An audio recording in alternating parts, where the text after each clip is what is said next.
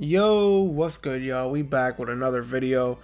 Conference finals are still going on. We're basically gonna wait that out and just wait for those series to finish before we talk about the finals preview, whatever that matchup is.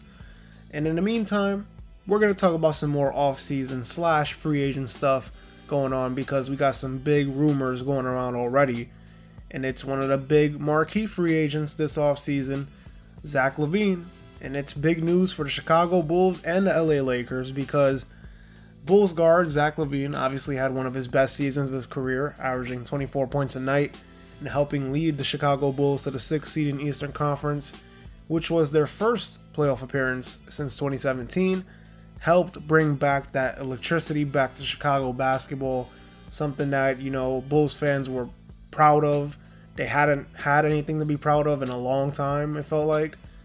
And this was the year. They played really well. Zach LaVine played well. He was named a second-time All-Star in his career this season and proved again to be one of the best wing players in the league. Formed one of the best wing duos in the NBA, or just one of the best duos in general, between him and DeMar DeRozan. But he did have some knee problems that he dealt with and played through for basically the second half of the season, which is why his numbers took a slight dip in that part of the year. He went from like 26 points per game for a good solid portion of the year, and then it dipped to 24, but nonetheless, still a pretty good year for Zach LaVine and the Bulls with all things considered. And you would probably think that it would be a for sure lock as to why Zach LaVine would stay put in Chicago, especially with the success they just had this season. I see why not. And they are still the favorites again. I still think the Bulls are the top team to sign LaVine this offseason. But here we are. And there's a lot of speculation going around that Zach LaVine could be done in Chicago, and one of the teams he could be on his way to is the Los Angeles Lakers. And he does have some history with LA. He played in UCLA. He's familiar, he got love for the area. He's not from there, he's from Seattle, but got love for the area because he played college ball there. He was a Kobe fan. Lakers, correlation, even though a lot of guys were Kobe fans and they never go on to play for the Lakers, I understand that. But I can definitely see a guy like LaVine doing it. I can see it. Are the Lakers the favorites? Probably not. And, there's a lot of reasons for that. But it would be interesting. It would be pretty interesting if he did go and play with LeBron James and Anthony Davis this offseason. I didn't mention Russell Westbrook because I would expect Russell Westbrook would not be on the team if Zach LaVine did sign. Now, I do believe this is probably not going to happen. Like I said before, I think he stays in Chicago and basically I think they try to run it back. But this is a Laker rumor that I actually think is believable compared to prior years where someone would be rumored to go there and it wouldn't happen like a lot of previous years. I think this is more of a possibility. Even though a small one, I think this is one that still exists.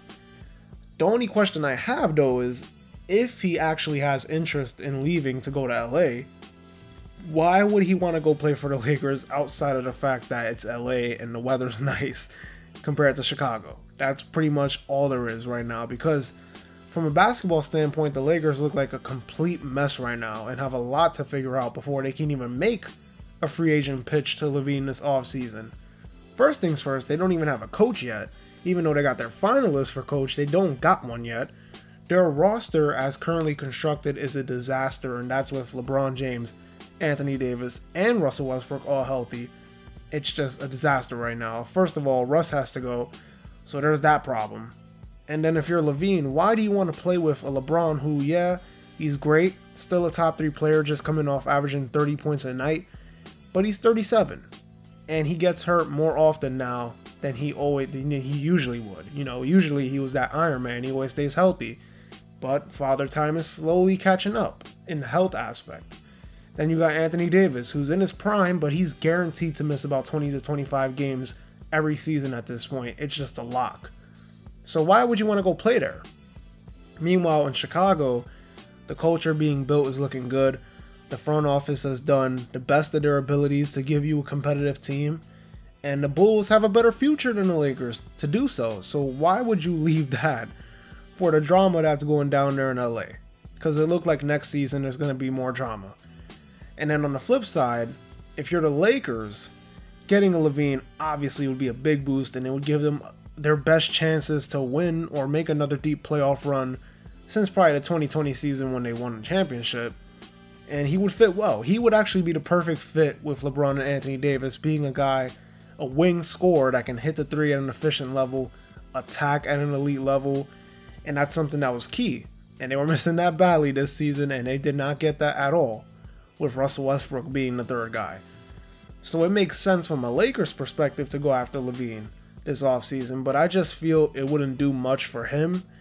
And me personally, I wouldn't go there if I was him, but I do completely understand why he wants to test his market in free agency, because if I'm not mistaken, and somebody can correct me on this, this is his first time in unrestricted free agency. I remember when he was a restricted one, and he signed with the Kings, and then the Bulls matched the contract and he stayed in Chicago. But this is the first time he's unrestricted, so I get why he wants to see what his market value is, you know, compared to all the other free agents. But we'll see in late June or late July what Zach LaVine decides to do, because if you're a Bulls fan, those hopes for next year, they hang in the balance of this decision. And if he decides to leave, it can potentially ruin what they had going on. Anyways, that's going to do it. Don't forget to like, comment, and subscribe. Also follow me on Twitter and Instagram. Link will be down in the description below. This has been the Checkup, where we talk hoops and hoops only. I'll see you on the next video. Peace.